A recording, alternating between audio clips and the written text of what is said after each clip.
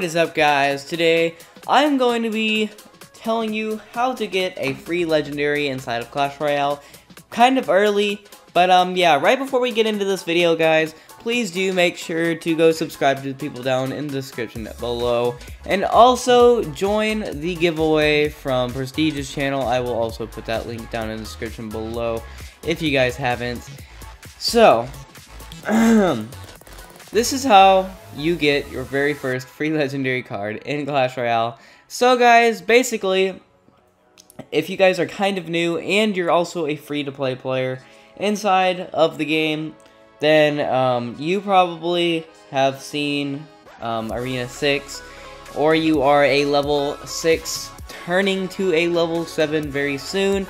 So guys, here is a brief description on how to get your first free-to-play legendary card in the game. Also, some screenshots of my old legendaries, if I actually have the screenshots. So basically, guys, first thing you want to do is you want to get to around level 7, level 6.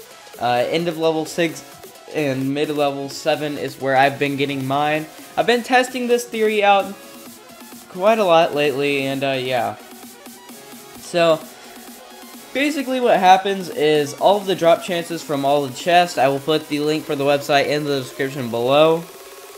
And also the reason why there is no face cam inside of this video is because I'm feeling extremely bad. I don't know if I'm sick or something, sore throat, yeah. So basically, guys, all the drop chances from the chests from different arenas have different chances of giving you a legendary card, and after a while you will actually have a legendary card around level 7, which is actually really good for you. And yeah, I have tested this on my account many times, and it has always proven out to work.